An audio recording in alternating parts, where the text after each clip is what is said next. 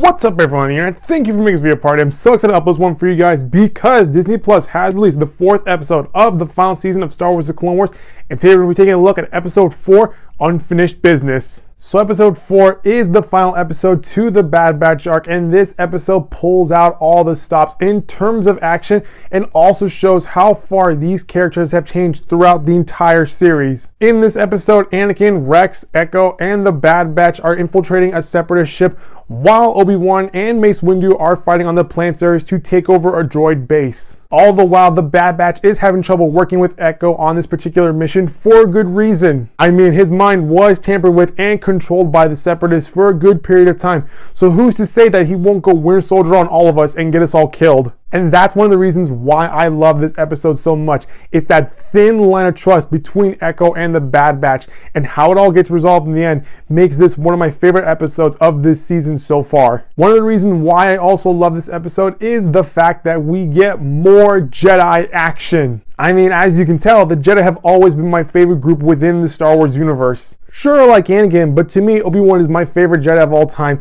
and anytime I get to see him on screen battling the droid army, it always just puts a smile on my face. With that being said, let's also talk about Anakin. Throughout the entire franchise, the Star Wars universe has always centered around the Skywalker family, and one of the things we've always wanted to know was, how did Anakin Skywalker become Darth Vader? And while the prequel trilogy did a decent job in showing us that character transition, the Clone Wars TV show does an even better job by showing us even more on how Anakin is slowly going to the dark side. And this episode shows us a bit of that character transition as we see Anakin use his anger to interrogate a general from the droid army. I mean, holy crap, the moment he enters the room, the mood changes from action adventure to a tense stop until you slowly hear the Vader theme play in the background. And at that point, I was like, oh crap, this is a Disney show and they're actually doing this. So props to Disney for giving us that sweet moment. Speaking of sweet moments, the last thing I really enjoyed about this episode is the dynamic between Crosshair and Wrecker,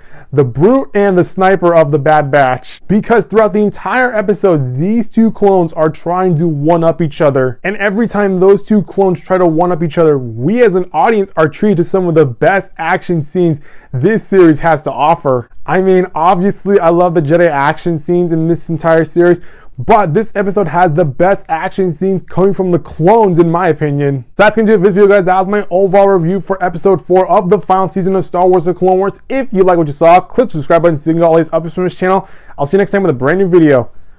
Bye-bye.